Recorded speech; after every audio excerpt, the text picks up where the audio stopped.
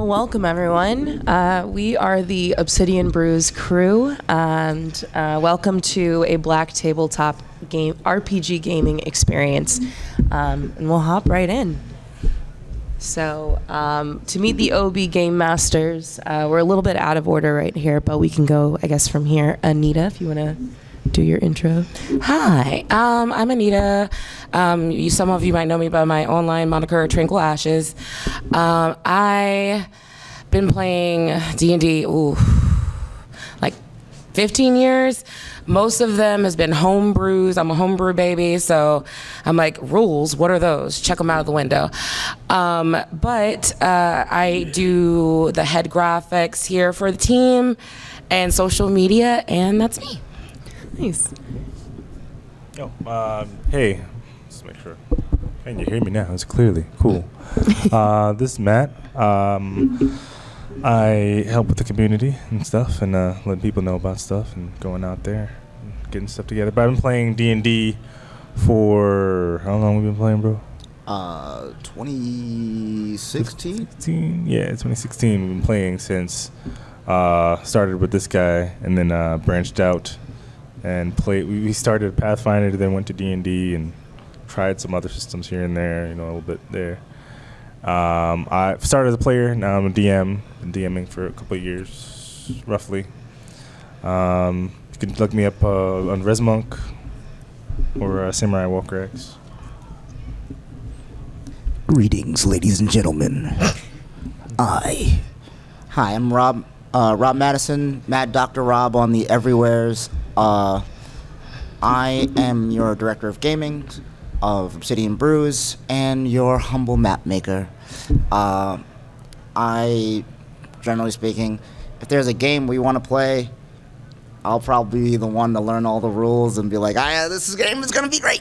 Or, but most games are great, so I like playing games and it's fun. I've been playing tabletop games, as Matt said, since 2016, where I made up my own wacky world that was super broken and probably should never see the light of day again, but it was fun. And then transitioned to Pathfinder and D&D, and then got into a bunch of other systems because it's a blast. I DM a lot. I make lots of maps. If you want to just see my maps, you can follow me, yet again, Mad Dr. Rob on the Everywheres. Or if you just want to see my maps, MDR_Map Emporium. And that's, generally speaking, me. And our humble leader. Hello all, my name is Bendy Mitchell. I am the founder of Obsidian Brews. I am a DM, a gamer, not a map maker, but a system maker. I do one-shots and try to creatively create one-shots within different universes, throughout different genres. I recently, with the help of Rob, collaborated on making a love letter to Norse mythology known as Monsters in Midgard. We're trying to get it online this year for play. But essentially, we came together to create Obsidian Brews to create a safe space for gamers of color, specifically black tabletop players, to network, create community, and have fun. So where I started as a wee babe throwing my father's math rocks across the room and not knowing anything about the systems as a child, but then growing to, start world building and, focused really into D&D and branched out from there.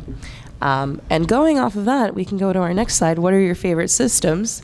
For me, outside of D&D, I really like things that give you opportunity to really break the game. Paranoia is great for that. It's a system that essentially you are living underground and you are one of 6 clones that you can play, and you worship the computer. And the computer is God, and everything is this kind of 80s dystopian nightmare that you can kind of create decent homebrews out of. I also really enjoy the Alien RPG system. That is a huge recommend if you're into horror. The fear system in that is nightmarishly good. Let's run screaming down a hallway. Yes. It's fun. Yeah. I did it. It was great. You play it. It's awesome. Run screaming, you roll, you freeze, and just die, or ruin it for everybody else. It's a lot of fun. But yeah, those are some of my favorite systems. Anita? I don't have a favorite system. like I said, I've been homebrewing it for most of my life. So all of the systems really just came from my DM friends' heads. We still played with character sheets, and we still did the basic rules and stuff like that. But I guess outside of non-homebrews, I'm more of like a 5e. That's pretty much where I'm most comfortable at in terms of games. And then honestly, whatever these folks throw me in, I'm really happy to do that. Hell yeah. Played a few different systems. Played Pathfinder and you know, at different conventions they have like shows where they'll show you how a game is played. I got to mess with Transformers. One was pretty cool. Transformers. Yeah, Transformers. That's amazing. It's awesome. But yeah, no. Lately, in the past, I think year, I've been like looking into other ones. Like, you guys played the Aliens one, which was really dope. Yeah, what was the one with the kids? The Kids on Bikes? Yeah, I'm very much looking in the. I'm trying to run some Kids on Bike stuff. A system by Hunters Entertainment. Yeah. Who we've worked with, but collabed with kind of in the past, so they're fun. Yeah, that was gonna be fun. I'm also gonna be learning Kids on Brooms, very similar. Just instead of being a kid in a town in the middle of nowhere, you're a wizard, Ari, and you get to be in your own little wizarding world, which I'm like, that sounds really fun, and we can make it non-problematic, so let's do that. There's a couple D6 systems I was looking into. There was a Cyberpunk one and the, what was it? Witcher one. Yes. Which is pretty cool. So outside of our favorite systems, we all really like homebrewing, which is why we came up with Obsidian Brews. What is homebrewing, for those who don't know? It is fan terminology for a game material made by players of a game rather than the official or third-party publishers. In a D&D context, this often includes new spells, character classes, campaign settings, or various variants to the rules. Why do we love homebrewing? For me personally, it allows you to explore so many different themes and ideas and things within yourself that are outside of the confines of the main systems, especially as a player of color. There isn't a whole lot of opportunity for us to explore certain cultural things without it being kind of cringy. So being able to create our own space for that is really important to me. It's my life. Homebrews are my life, honestly. I've always been a person that's had a hard time with restrictions. So with homebrews, I get to kind of just do whatever I want. I kind of get to be whoever I want. So as a creative person, that really does fuel my enjoyment of the game. So that's why I particularly care for homebrews. I've been playing and running more games over the past year or two, but I haven't been streaming as much. And many of the games I've been running were like higher level games. So for homebrews, sometimes you have to kind of make something that'll work based on a higher level, because the system in general, they don't have like too many like high level monsters for variety if you're running more than one game for groups. So you kind of have to make something that's like easily survivable against a team of people that can just kind of wipe a whole bunch of stuff on D&D already. I like homebrews because you get to make whatever you want. Yeah. It sounds very simple, but for me, it's literally you can make anything you want. If you want to see something, put it in. If you want to see a dynamic, put it in. If you want to see a place you've never been before, put it in. If you want to make a place that's never been made, or very similar but slightly off kilter, or you want to fight a monster that's not been, you saw in your favorite video game but they don't have it right here, put it in. I make maps for fun because I want to make places people have never been before. Places I haven't seen before until I went, that's a cool idea, sketch. I'm going to make this thing that I haven't seen before. I want to be in a tavern I haven't been in before. I want to throw my players in a random casino in a town I've made up that they've never been before. And then you make it happen. And so as a DM running homebrew stuff, it's so much fun to be like, hey, this is cool. This world exists. As a person of color running this, I get to be like, hey, not only do you get to go meet the mayor or the emperor of this place, but that person is a brown-skinned, female-presenting person. The Grand Vizier of this place that is the right hand to the king is a honey-skinned dragonborn who uses a wheelchair.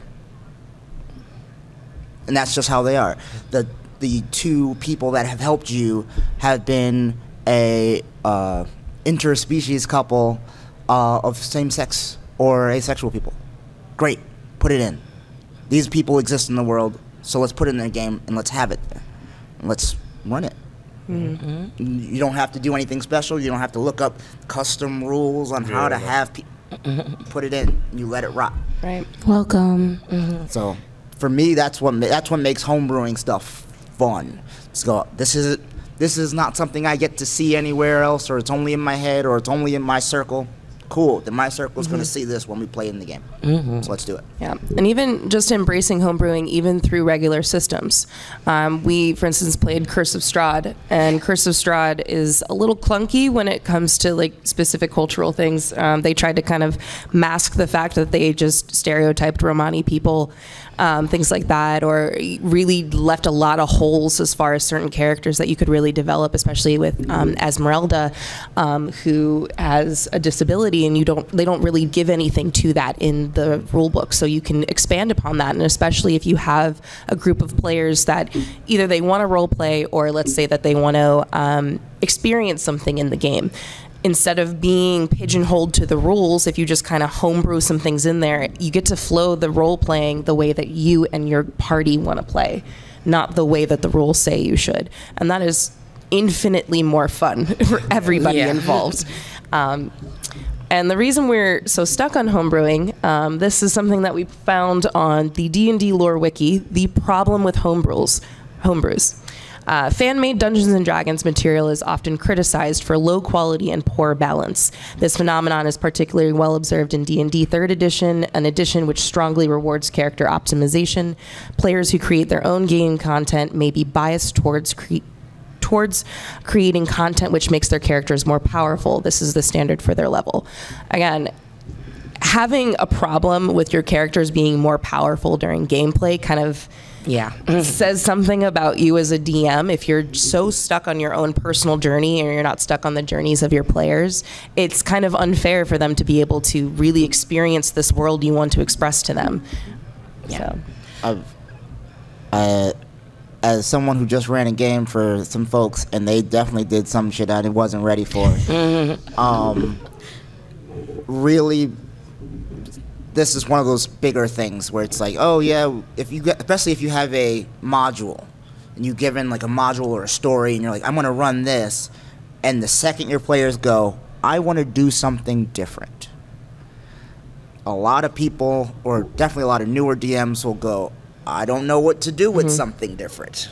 We're going to steer you right back to what's on the page. Yeah, I've had that happen to me when I was first learning to play, like way back in the day when I wanted to play with the other kids, and they were like, no, we're going to hurt you and force you to go. Like, why? We could have had a way interesting story over here, where you could have weaved the story this way.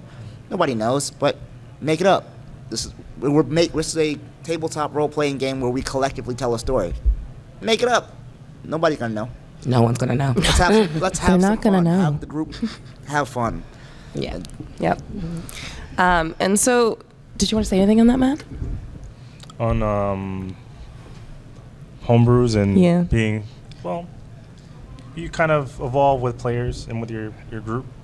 So sometimes you'll have a story that you want to tell, but remember it's a group story. So everyone has to have some type of input or some type of way of changing the story. And even in the modules, there's always some space for growth. And it's really, many times it's one line of, oh, we're here. You could, as a DM, take it where it goes from there. So there's always some room for flex. And you could even make one whole session entirely different from the rest of the campaign. It's your little non-canon portion. Yeah, and I'm like a broken record. Homebrews are my thing, but that's kind of why I didn't do traditional modules and things like that, because the DMs that I had, your DM is so important to your story that it didn't, like, the way that they presented the story to me, I didn't want to play. It restricted me from just basically doing anything, any type of creativity or anything that I can infuse in the story was stopped. And so now that, I'm with this crew and we're doing homebrews and also being able to take modules or other stories and adding our own twist in it, I mean, it can't get any better, to be honest. From like a personal note, I will never forget, I had to sit out a campaign that was run by Matt, and he brought me in to do a single, one-on-one, just catch me up. And halfway through, I realized that the entire plot was that of picking the poisoned cup in Princess Bride. And it blew me away. I was like, this is amazing. I get to be a part of this story that I love, that I grew up with, and he made it tailored to me. And that's something as a player that's like, wow, that means something. And that stuck with me.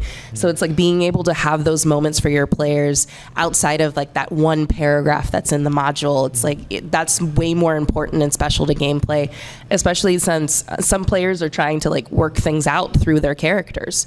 I play a lot of tieflings that have devil daddy issues, so that's something that gets worked out through my character. So it's it's helpful to the players, but you developing as a DM to branch out from that. And because they focus so much on you have to play the rules, a lot of people don't realize the real problem with tabletop, and it's a severe lack of equality and inclusivity and diversity. This is an issue that's been coming up a lot lately, that there have been racist stereotypes and things that need to be revised. The fact that they created an archetype for elves and dwarves in the 1920s and just stuck with that, and then when D&D came around, it's okay, I think Lord of the Rings came out in the 20s or something like that. I don't know. Yeah. Anyway, roll with it. Charisma check. And they just stick with that. Dwarves always have Scottish accents in everyone's campaigns. Elves are, these alabaster-skinned, tall, ethereal people that live in trees. It's you can get away from that so that everyone can enjoy the game and enjoy those characters, because not just people who look like those characters like them. Anything you guys want to say on that? No? The changes, well, they've made upgrades and changes along the way to try and help against that. I remember, because we've been playing for a while now, that some characters used to have, all of them used to have negatives to their skills, to their abilities and stuff, and it was that's very pigeonholing in the viewpoint of, different ancestries, so to speak, of characters. And it's great that they took that out and that they made it more inclusive and made characters be able to just grow based on how you build them rather than having anything against them. Also, Gabe Hicks, if you don't know, that individual, the godfather of Black D&D, basically. He's done, oh God, so much. It's done so much. So that's someone you could definitely look out. They have a TikTok channel, things like that, to kind of baby step you into it, and they also bring cosplay, which is something that I'm super passionate about, into the D&D space. So it's not only do I get to tell my own story, but I get to look like my character as well. And the reason we want to focus on this so much is, this is an actual Quora post I came across. Is Dungeons & Dragons geared more towards Caucasian audiences? Can people of color play D&D as well? I'm not trolling. I just want to know if I, as a Black person, would be welcomed into a D&D group. And this is something a lot of people of color have to ask themselves, because every time we see fantasy characters in media, it's almost always Caucasian characters, Caucasian fantasy characters, or white passing characters. Even with, Stranger Things, we got Erica and Lucas and their background characters that have zero development. Yeah. So no one wants to, focus on them as the heroes of the story. Yeah.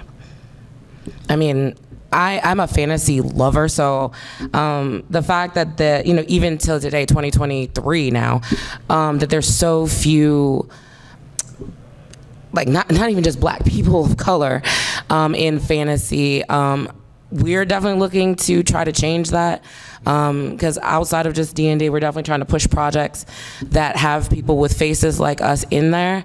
And it's interesting that at this time, like, there's a new movie coming out, Dungeons and Dragons, with Chris Pine. I'm sure many of you, like, I haven't seen any of us in that movie. Oh, there's a side character that's mildly ethnic. Yeah. That's mildly ethnic. Now, I love me some Chris Pine. I don't. There's a couple people in that one. But Sorry? yes, New Dungeons the and new Dragons Dungeons movie. and Dragons. There are a couple people in that one. Yeah. There's a couple, but when Were you they see in the two? two? We got two. We got two. Yeah, but that's not enough. And what's his name from Bridgerton's is in there. Yeah. Oh, the that's Bridgerton. lovely. Okay. Yeah. The thing is that what you really see, the big names and the big faces that you get to see is the Chris Pine and you know I forget her name, the girl from It who's playing one of the halflings. I think the main trilogy is definitely all. Well, and that's the thing too. It's like people get excited, like, oh, we got representation, like in Rings of Power, but they used the brown-skinned elf just to introduce racism towards elves. Like when he walked into the bar, the first thing that happened was they hassled him for his race. Yeah. So it's like, I understand that there's trying, but there's still the lack, you know. And these characters, these tried and true characters that we see over and over, always end up being white passing or whitewashed characters. Yeah. House of the Dragon, another great example of introducing an entire black family that's important, especially if you're a book reader, to like integral to the story. And Ripping them away? They've kind of regulated them to the background. And whenever you did see them in like the screen, they were only on the screen for like 2 or 3 minutes, said a couple of words, and that's it. And then, spoiler alert, they killed all of us off. So, and didn't even give like more meaning towards the deaths. No, you just know, killed there us was off. more development for the Viper, you know, Yes. who fought the Mountain. Like more people felt emotion towards his passing than, you know, very badass black characters that were put into the Valerian family. Yeah. Valerian. But yeah, so like those are all those, like, we keep seeing these examples, and like even though they say they're getting better, Almost there. we're almost there, but it's like it's even worse if you put us in there if you're not going to use us, or if you do use us, you use us in a way that is negative, and basically backtracking the whole point of us being in there in the first place. And having that being the main, you know, view of media, since everything is focused within, you know, film and TV and such, it trickles down into our games. You know, like people want to, you know, focus on the main character of that story and then developing that character into their campaigns. It's like making sure that, you know, we don't just stick with one race. So on that note, because we have the extreme lack, these are some of the folks making moves right now in the tabletop community. Rivals of Waterdeep into the Motherlands RPGs done by Cypher. Critical Bard has been doing multiple cruises and events, really pushing for representation by us. We have Abria, who's been doing Critical Role, Dimension 20. B. Dave Walters recently did a campaign with the kids of Stranger Things. Latia's been working hard with Rivals of Waterdeep, Critical Latia Role. works for Wizards of the Coast now. Wizards of the Coast. Yeah, yes. she's now officially part of WotC, which is awesome. By the way, That's amazing. all of these people, take a picture of this screen, please, and probably the next ones where we have folks up here. These are faces that you should be following, and they help cultivate a very welcoming space in the tabletop community. There are plus many others, and pretty much you follow them, they'll point you in the right direction to other folks, black folks, other folks of color, and other allies that we should be looking to, and people that were definitely on our side. Because all these people have been doing huge stuff. We're here and we DM. I watch a lot of D&D content when I'm not here. It's like, oh, what do you watch on TV? I don't know. I watch D&D shit. So the amount of like watching Rivals of Waterdeep is incredible. They have, it's literally an all PLC cast with every season's 10 episodes, and they rotate DMs each season. So you can always see a different story being told. Same group of people, different story each season, and they get wild, and it's awesome. Like watching a Critical Bard do his thing on any one shot or even any campaign he's in is incredible. Like Abria, godlike. I'm gonna say that. I'm on camera. Is the camera right there? Godlike. B Dave, godlike. And also just super amazingly sweet people because, you know, being in tabletop, whether you hear it's your first introduction to tabletop or not, we notice that the more we interact with people of color within the community, the more welcoming they are. There's this family-like atmosphere. We did the BIPOC mixer at Gen Con when we had a panel out there, and it was just, it didn't matter what level they were on. B-Dave, you know, Cypher, you know, all of them were just like, hi, hello, what do? You make maps? That's amazing. Let's talk about it. Let's talk about what creature would you want to eat first if you were starving? Yeah. You know, like. Yes, that was a real conversation topic Kobold. we had. It was awesome. You know, so it's just. Unicorns. I think we definitively said it must be unicorns. Unicorns. Yes. Yeah. It has to be unicorns. If we're not, if they're like, oh, everybody wants a unicorn, but nobody allows you to take the unicorn, it must be delicious. They have to. It has to be. But that's the thing that we want to continue to foster, you know, because it's difficult for us to find, you know, spaces for us out there in the, you know, tabletop community at large. So it's like continuing to maintain this, you know, open community atmosphere. No, you know, we're not trying to compete with each other. We're just trying to tell stories and play games. So these are a lot of the folks that are doing that as well. And then here are some more folks that are working in the community. We mentioned Gabe, my words get tangled. 3 Black Halflings has a really dope podcast to check out. Brianna DeCoster, Brie Utahime, she's wonderful. She's does great. The Initiative Order. They are always welcoming new players that want to play in games. Some of them are live streamed. Definitely check them all out. Christina's been making waves, huge waves in Star Wars and Marvel and all kinds of things outside of tabletop. So she's really just kind of pushing the envelope for us all. And Sweet Lou. The wonderful Sweet Lou. Definitely check him out. He's on Dimension 20 as well. Do not sleep on that man. He is a beast in the tabletop space. Whatever he's on, he's going to give 1,000%. And he's such a great storyteller in his own right. Honestly, all the people on there are amazing. Everyone. Yeah, they are. And you can be too if you want to be part of the D&D, you know, tabletop community too. If that's something you've been interested in or something you've been kind of doing on the side, like we want to welcome a space where we can like push you to, you know, if you want to reach higher, you know, Echelons, things like that.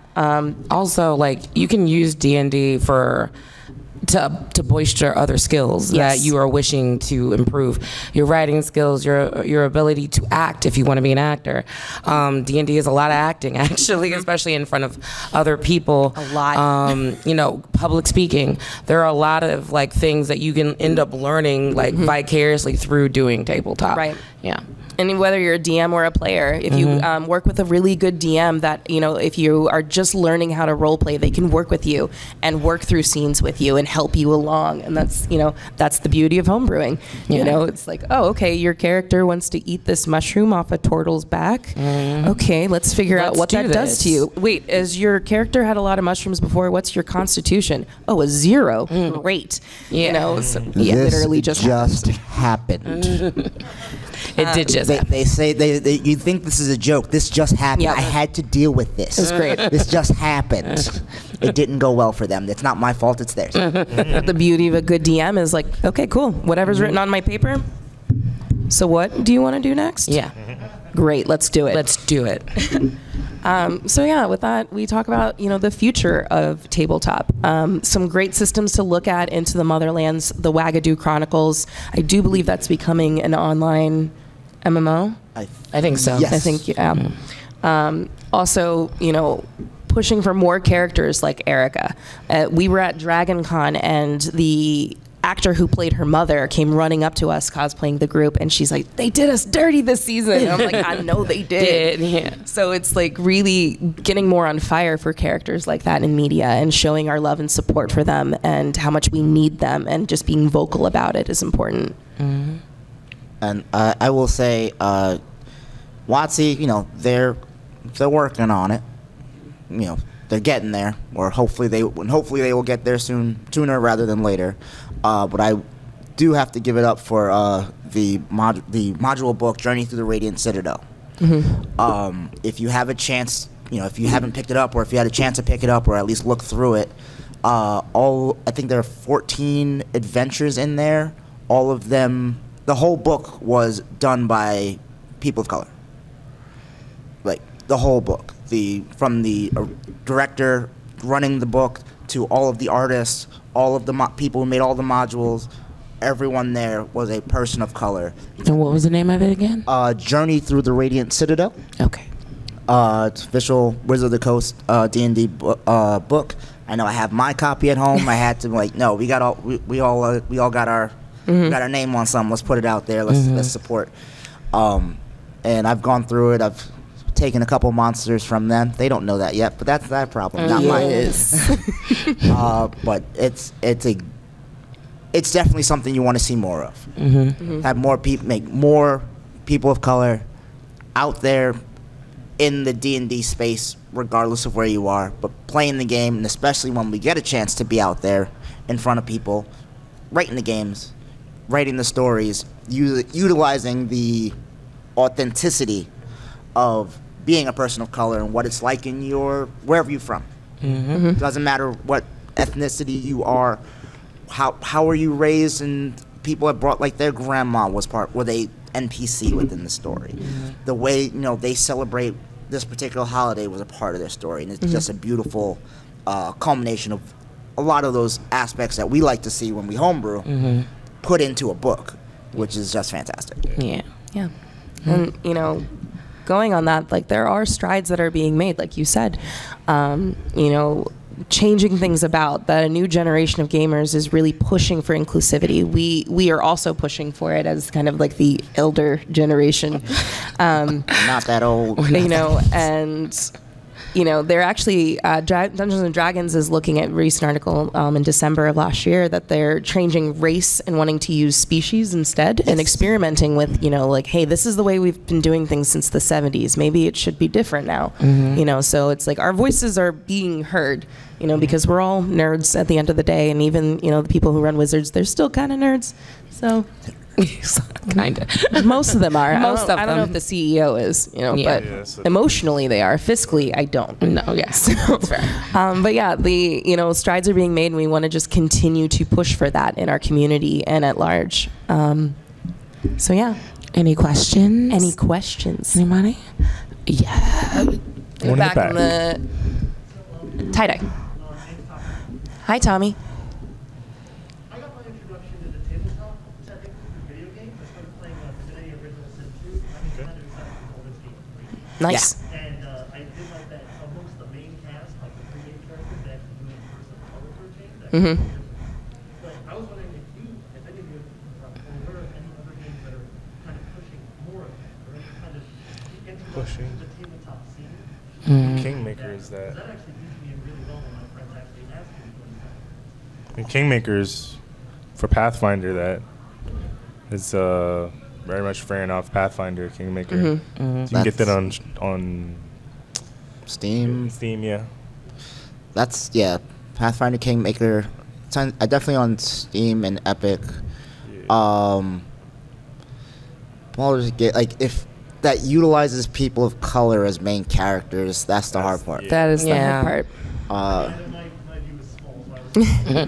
No, then I think that's the issue, right? Yeah. I will say one that is weird, but sort of works.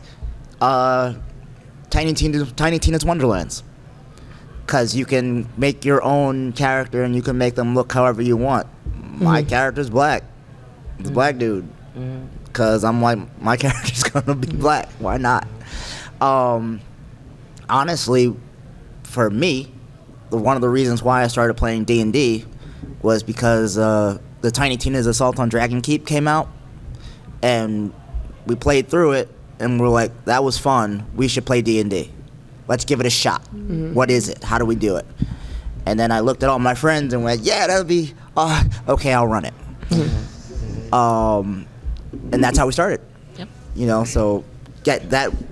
Luckily, you can make your own character. So make them black. Who cares? It doesn't affect the, not going to change the story, because shouldn't change anyone's story. What you look like, who you like, Right. how you function in normal life. That shouldn't change the story. Yeah. So that one may help, maybe. Yeah. Like that plays D&D specifically within the game, not so much, but this is a mixed bag game. Horizon is a mixed bag game, but there's a lot of black and people of color in terms of the characters that the main character interacts with, and none of them are cliche or fall into some stereotype or like ashy for some reason, because brown is ashy for some reason in video games. I don't know, but it's a very good game and it's a fantasy game, so you're able to see how they interact within like tavern speak, selling things you would be saying via your NPCs in the game. So if you want to look at like just character models and how they interact in a game, Horizon is a good one. Away from I guess character games that like you can make your own character, but also double as RPGs, things like Fallout and Cyberpunk. They can play the game if they really like the game, and then if you want to DM a session of Fallout or Cyberpunk where they can continue on with that character and have them like save the Commonwealth in the Fallout game, like do things like that. Especially if they already love those kind of games. It's like, hey, there are RPG systems that like work within that where you can just continue it and show them the love of D&D or tabletop or whatever system you utilize. Awesome. Any other questions? Yes. Yep. Hi. Hi. A topic that was brought up quickly was that possibly replacement of race for species. My question is, how would you guys feel if instead of a replacement, the addition, so for example, the development of the character, not only considering race, but also the species that they're assigned to? I think both would be fine. But I think, I think both will be fine. I do still see how it could potentially cause some division somewhere. Nice things, yeah. So it's like, okay, well, we're going to play these species, but still not make any of them black. You know what I mean? So it's like, especially if the race is still present. Yeah, or add certain stereotypes to it. So I think allowing the opportunity to move through both race and species for certain games and such, that giving people the options, and allowing people to continue to homebrew and change things on their own, that should help. But I think, I don't know, I like having certain races within D&D, but I don't like the things tied to the races. So if we were able to separate those things and then, create certain sex within the species versus within the race, I think that would be better. Personally, I am happy that they are removing race from it and just going with species. Mainly because, and I think Jeremy Crawford said it when they were talking about it during one of the things, the reason why they're changing it from race to species is because we as a society have a connotation with the word race. Yes, you do. So keeping the word race in there somehow, people will just start jumping to that. Versus you go, okay, everything's a different species of humanoid. Humanoid is what we all are. Same like, we're all humans. Yeah, and I also think race like automatically makes you think of everyone but Caucasian people. Like it like pigeonholes you to think, oh, you're saying race, you have to be talking about BIPOC people. Right. Like you couldn't possibly be talking about anyone else. So I feel very much so that it's a connotation that's really stuck around, especially in the last 10 years with the progression of everything that's going on society-wise, that it's super hot topic to say the word race. So do I think they can do it? Yes. Do I prefer that they change it to species? Yes. Also, like a lot of things that are built deeper into D&D are like the different like wars and things within the races, or like different races that end up enslaved and such, and that's so deep into the lifeblood of tabletop that it's like, you're right, we need to just get away from it, but it's going to be difficult because of so much material, and because it's been around for so long, it's going to be a really hard battle. But I agree that it should be more of the species, and like certain things with race, you leave up to the DM and the party, to consensually come together on what that means. And there's another aspect to that. So like with character building for a game like this for D&D, each character, like each ancestry or species, has different abilities and tributes and backgrounds to them. If you have a separation, another designation for a specific race, then there's other things that can be attached to that with abilities. It's like, oh, this character probably is going to have a different ability or something different from their background because it's a different race now, right? Because that's the only designation. If there's no designation, then they're starting effectively the same, right? There shouldn't be an effective viewpoint differently because they're effectively just a different color, the character. But even taking that out, there still is the aspect of that built into D&D with the different exotic ancestries or species.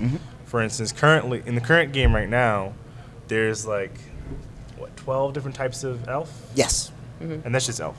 They're all just from different parts of the planes or the multiverse, but they all have very distinct differences for different reasons. And then there's also a bunch of different types of dwarf, variety of tieflings, but that comes with that gets murky. That's very specific. Those are other issues. Those are very specific issues. But that's what I'm saying. There's still various changes within a certain species or ancestry that already exists, and if you introduce something else where effectively they should be the same, that opens many potential doors for badness. How are you going to play your game? Healthy or unhealthy? Yeah. Basically. Any more questions? In the blue? Yes, we saw your hand up earlier. Yes.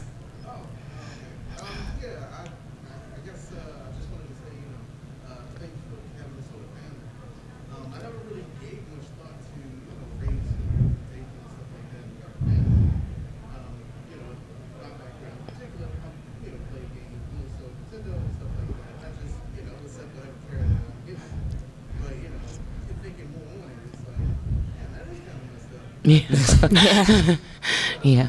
Right.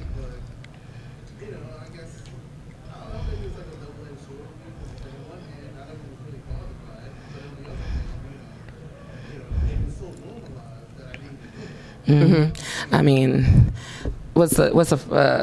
ignorance is not the right word I want to say, but the saying is ignorance is bliss, right?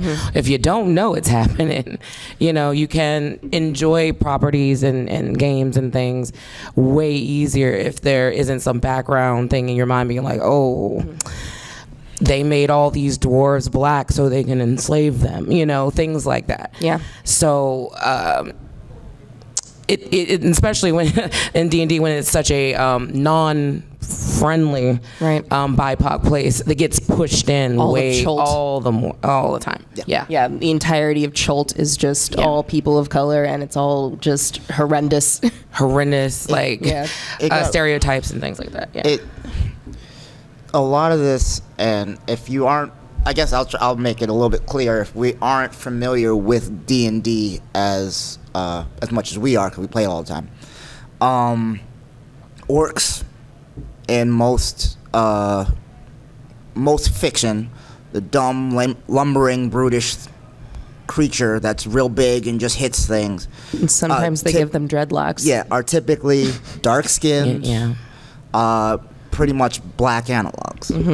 A lot of the creatures, if you play them, a lot of D&D, a lot of the creature, like all of the dark elves, who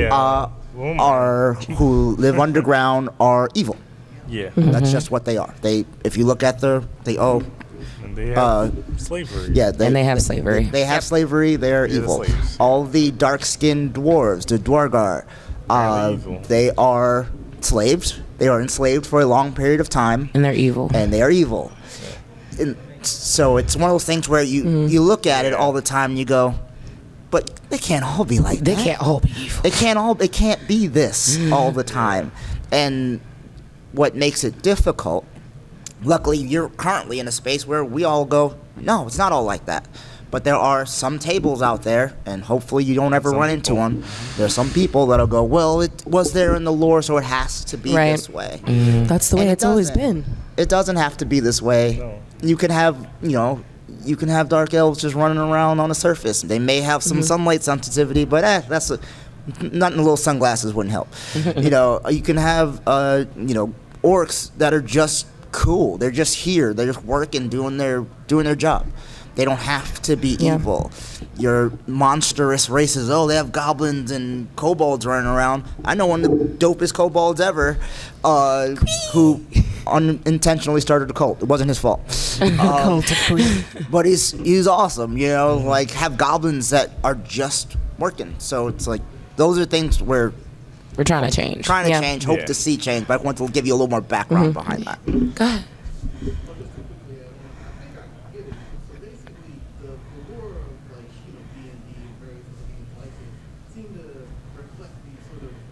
Stereotypes. Very much so.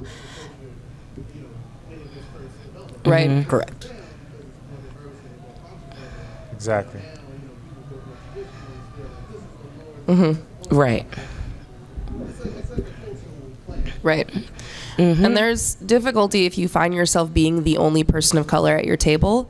There are certain things that don't feel safe to speak out against. For instance, I had a game where one of the other players was basically a cop and played as a cop, a paladin cop, and was very aggressive towards my character, who is the tiefling, who is already not viewed well in society because of who they are and what they look like.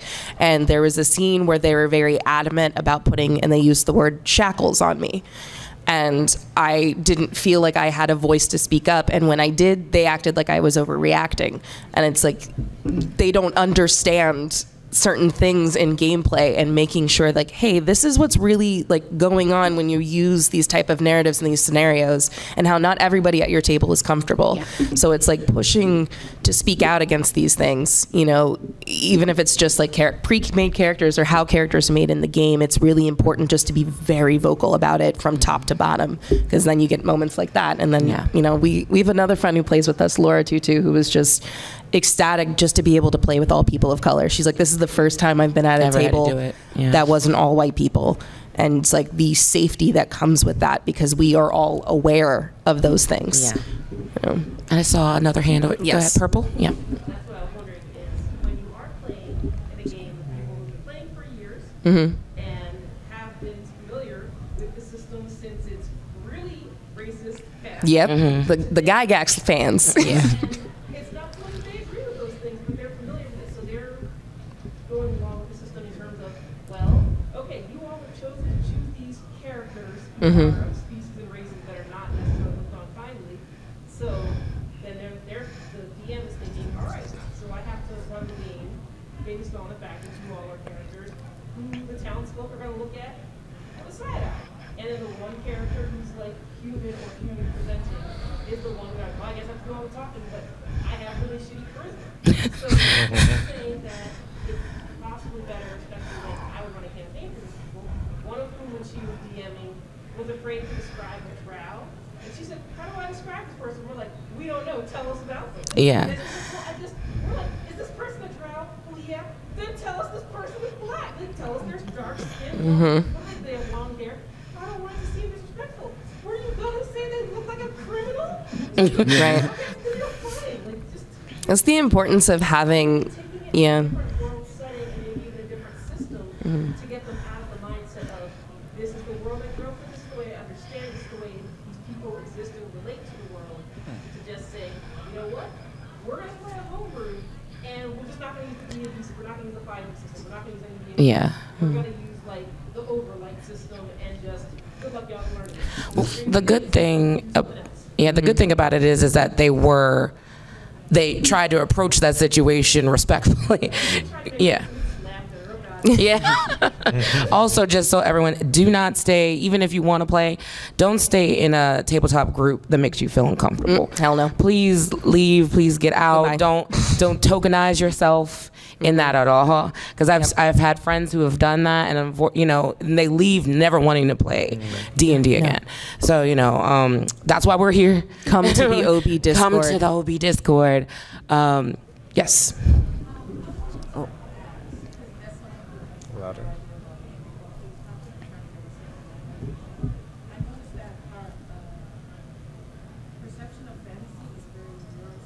Yes.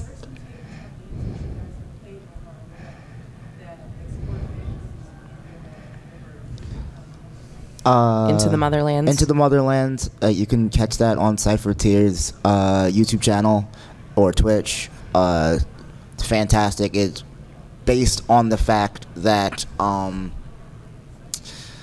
Musa sent a group of folks out into the universe, and they never came back to Earth, but they wound up in a new place and are doing some cool shit out there. And so it's a system without the colonial effects of this current world. Definitely you can try, Wagadu Chronicles, 100%, fantastic. And they have a great Discord that you can go speak with people who created the game, other people who are playing. It's a very welcoming environment, so they'll give you space to learn, the system, and with like-minded folks. Yeah, and this is one of the things. I also goes back to the previous question, because with us, the fact that we do homebrew a lot of things, because you can utilize a lot of stuff that in our lives are Eurocentric just because of how life went, but you can take the experiences that we've had and write a different narrative. So, to your point, if you're like, what do I do to get people who are entrenched in old lore D&D? How do I go forward? You go, okay, I'm going to put you not in the Forgotten Realms, not in this place that you know all the rules of. I'm going to put you on a new continent, so it uses the same basic structure of D&D. Right, it uses the same basic structure of whatever game system you're playing, but all of the connotations you had from before, those are gone. And you can just, especially as a DM, you can dictate, hey, this place is full of drow, it's full of Dwargar. Like, pretty much if you wind up playing one of these creatures, you will not be looked at with disgust. If you play a tiefling, you're a tiefling. People go, there's a tiefling. That's it. There's nothing else. And you can take that and go, boom, here you go. Which is what makes, for us, homebrewing so much fun. You can go, hey, this is a problem with these books. I'm going to take the rule from here, a couple monsters from here, throw the rest of the book away. Brandy Cinderella is a great homebrew. Yeah. And it's a great homebrew. It really is, though. Literally everybody in there is mixed up, and no one cares. Nobody. It's like, how did that? Whoopi Goldberg and the guy from the Titanic? How'd that happen? How'd that happen? Hey, you know what? I'll take it. I'll take it. A win is a win. A win is a win. But yeah, so those are the thing I would like to stress, especially because we are Obsidian Brews and because we homebrew. Every system has a bunch of rules and a bunch of old school lore and a bunch of blah blah blah. If I'm not mistaken, in the D&D manual on one of the first pages, it says that these rules are a guide. These are suggestions. You do more not like have to take guidelines it. than actual rules. Yeah. So you can take the bits and pieces that you like, the structure of the game, how the game mechanics work, and throw all the rest of it out the window and make your own thing. Yep. You can make your own characters, you can make your own worlds. And however you want to do it, find the right table, find the right group of people, and then have fun with it. and then respect it. Yes. Because, you know, you're sitting with a bunch of people that are probably crazy. If you're a DM, your players You're crazy. are crazy. Yeah.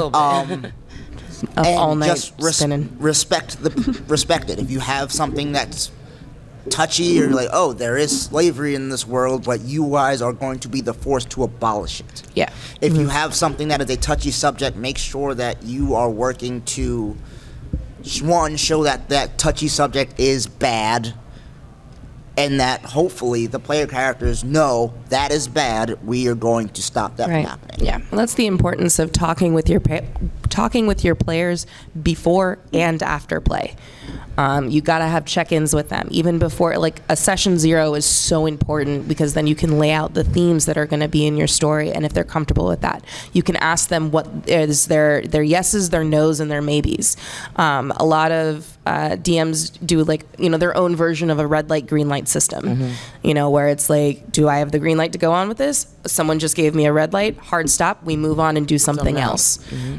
Or if you're playing online, having a private chat between your players where someone can just message you, be like, hey, I'm really uncomfortable with this. And you don't have to, put them on the spot during the campaign right in that moment. You just switch. Say, all of a sudden, a little boy running with a chalice full of milk just takes off through the courtyard. What do you do? And it's like, oh, okay, that's a complete switch. That I think that happened in one of ours at one point. Probably. Yeah, it happens sometimes. There's another question, right?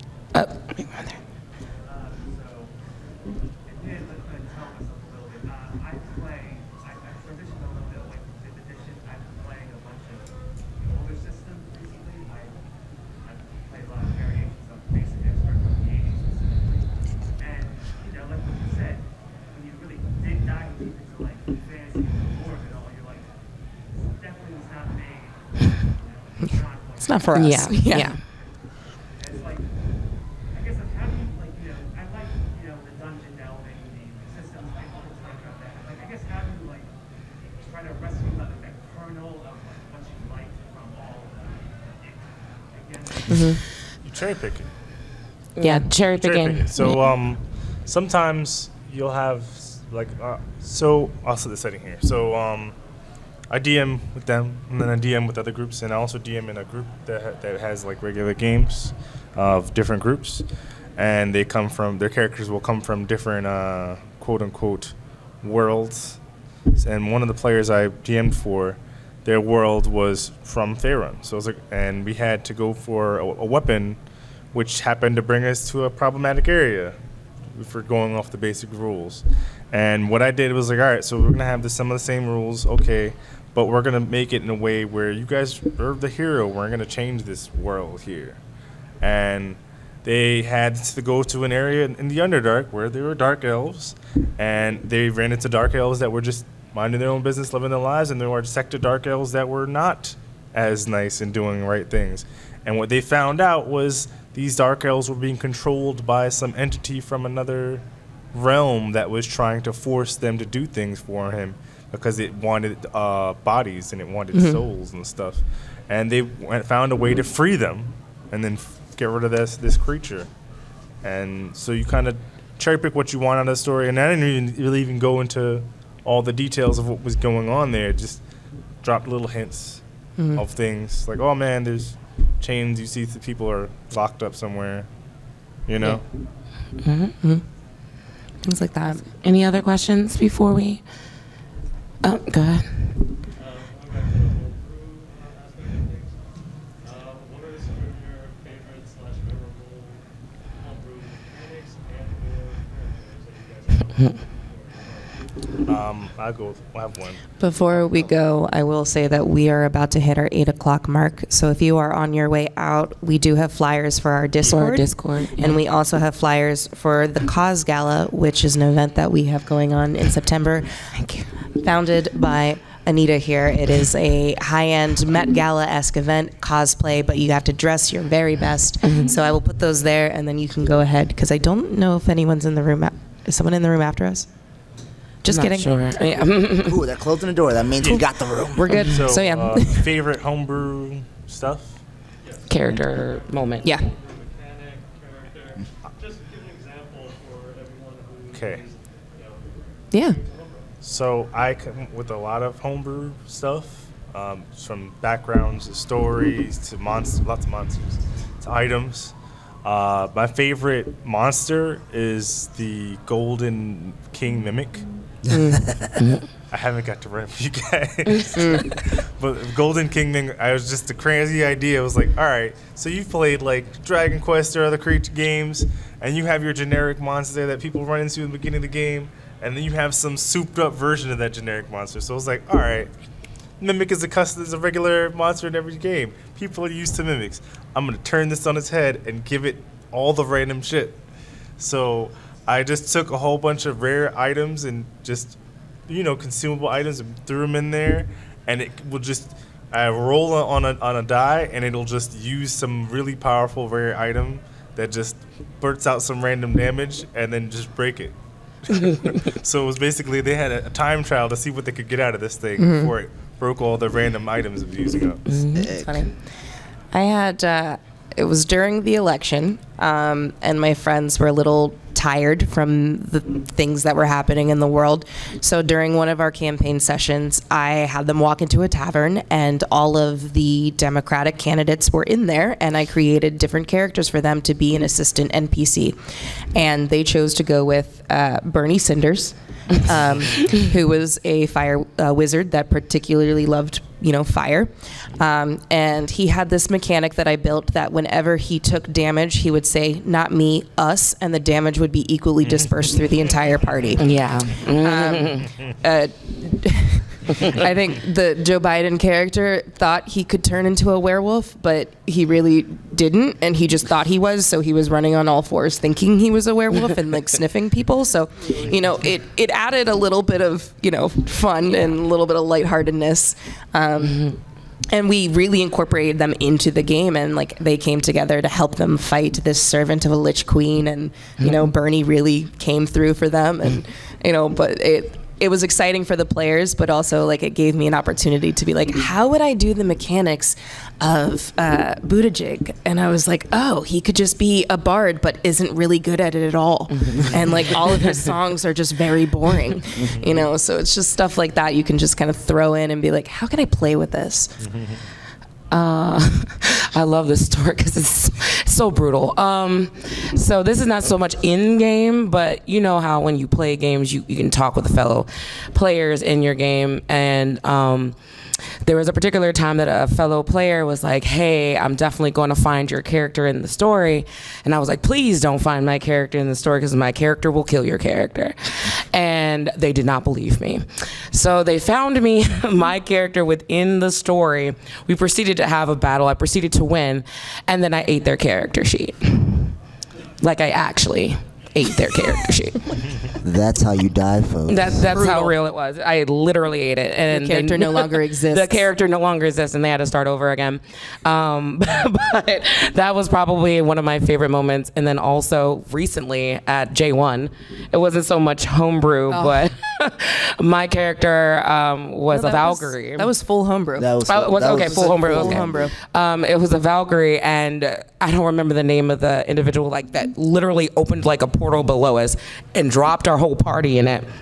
And I was like, I will get the last laugh, and I arrow bolted the enemy as we were falling down backwards into the hole, and then I actually hit them, and I was like, justice. And that character wasn't supposed to take any damage whatsoever when I introduced them. They were supposed to help them. They were the warden of the forest, and you just shot them. I just shot them. I didn't ask any questions. I was like, let's go. Weird, shoot. It's okay. We're fine. We're fine. It's fine. They were fine. They were fine. They she were got fine. back up. We were not fine. I hate it when that happens. Favorite homebrew moments? There are a lot. Mainly because I get to play with all of my friends, and they're so creative. Do the IKEA one. Oh yeah. Okay, so this is fair because when Bendy and I met through Matt's one of Matt's one shots, and we were talking afterwards and say, "Oh, you make maps?" I'm like, "Yeah." She's like, "Have you ever made an Avernus map?" I went, "No, but I could." And a couple months later, I was like, "Hey, Bendy, I'm running some folks. Do you want to hop in for a session?" And it's like, "Yeah, sure." And Did I tell them they were going to Avernus? No. Did I tell them anything else about it other than, hey, it's going to be with folks that you know? No. So as soon as they got back, as soon as they joined in, they started running it, it's like, hey, great, everyone's together. Cool, I need you to go find this person. The doors open, go through, and as soon as they step through, boom, they're in Avernus. For any of you wondering what Avernus is, that is the first layer of hell. It's not fun. It's not fun. It's real bad. It's real bad. There's hell chickens, real bad. and they taste terrible. That's not my fault. You just suck at cooking them. I should have prestidigitated the adobo. I understand now. Yeah. Yet again, these are real things that happened. Yeah. So the first place I had them go look for things, because the first layer of hell, Avernus, is very, very big, and the best way to get around is in a Mad Max style infernal war machine. So I forgot what I did. I forgot actually I do have it because that's on my phone. Infernal that's how Knights. The Spine Devil Carna salesman. Yeah, they walked into a junkyard, which was essentially like, hey, this is a big old junkyard. Maybe you can find something there. Maybe you can talk to someone, and maybe you can get a war machine out of it. And they went through the whole thing. That one tried to pose as one of the queens of hell, but was about 3 or 4 feet too short. So it didn't quite fly as best we thought it was. At least I tried. You did. It was great. I appreciate you. The joke was not appreciated. But I loved it. The guy who was trying to sell him did not like that. Almost kicked him out, but they were able to make out with it. And when they were looking back at the sign, I have it here, and I want to tell you what it said, because I honestly was like, oh, this is just going to be a goofy thing to write, and they'll never figure it out. Damn it. Yeah, I think it was like Infernal Knights equipment and something like and accessories. Yeah, it was something silly. It was a hell IKEA. And it took forever for us to realize that we were just in an IKEA in hell. Because they had to put a bunch of stuff together. Yeah. we put the car together ourselves. And they were like, oh, do we have a key? And he gave him a little Allen wrench. And it was lovely. It wasn't until as they were driving away, and they were like, wait, what was the name of that place? And I told them, they're like, did we just go to an IKEA? Yes. And I was like, yeah, you did. Have fun. In hell. Yet again, for me, some of the best parts is just making the worlds that my friends get to play in. Yet again, I make maps for fun because it's great. And the fun stuff you get to do with this, because other than trying to cook an infernal chicken in a blood river, we were having, of course, if you have Mad Max machines, you got to have a fight on the Mad Max machines, right? Of course we do. So as we were doing that, they defeated the first car, and I said, oh yeah, you do your spell and it goes off and it kills the guy, and we go on. And one of our players stopped me and said, I have a question. Did the car explode? And this was one of the first times, because I've been doing this for a while, I went, oh my God, I'm so sorry. Of course the car explodes. So I just want every car they took out, I had to dramatically describe as how the car explodes, because it's fun. It's that You're off and flip and turn and just. Also, did you have a question? I know you had your hand raised. I was just going to ask what you guys want to do with Obsidian Brews, like how you want to grow. Whose critical role? We're going to be the next critical role. Yeah, one of our main goals is that we want to foster a community, give people the opportunities to get to those spaces. If you want to be the next Matt Mercer, we want to help you get there, or not next, but at least be up there on that caliber. But another thing is we want to start making YouTube series, having guests. Anyone can be a guest if you have something you're interested in. If it's you're into Afro Samurai, we'll make an entire campaign. One shot. Yeah, I've already been wanting to do that. I want to make a one-shot that is, a campaign that is Call of Cthulhu, but it's HBCU students lost on spring break. So that's coming. So things like that. We want to get in. I really want to go in. I want Obsidian Brews to go in a direction where we take therapy and mental health and things like that, and to utilize tabletop to help, especially with young Black communities. So we're really just trying to make moves with it. So if you see in the future we got a Kickstarter out, or if we're doing panels or events, just share. Yeah. You know, for events, help us out. We're going to be guests at Dragon Con. So if you're going to Dragon Con, we will be doing a one shot there. Where else are we going to be? We're going to go a couple of places this year, but Dragon Con for absolute sure. Gen Con we should be going back to. We just did our first panel at Gen Con last year. We're going to be going back. Possibly Awesome Con. I don't know. Possibly. That'd be nice. But yeah. And if you know any like cons that you think would like benefit from this type of panel, you know, always message us on Obsidian Brews or whatnot, and we're Obsidian Brews on like every platform, and be like, hey, you ever tried, you know, this con? They really need a blank track, or they really need, you know, whatever. And we're open to do like the BIPOC mixers as well, to create a tabletop space and run it for folks. You know, we have games, you know, you can bring your own games, things like that, run one shots. We can, you know, have a collective of folks that are DMing at different tables. Like, we have the capacity to do those things, and we want to. So we are very much over time. I saw a staff member in the back. Yeah, where can we find you? Oh, hello. Just you. Just me. Hi, you can find me at Bendy Dinosaurs on Twitter and Bendy Mitchell on Instagram. Trinkle Ashes on absolutely everything. Resmonk Walker and Samurai Walker X, respectively, on there.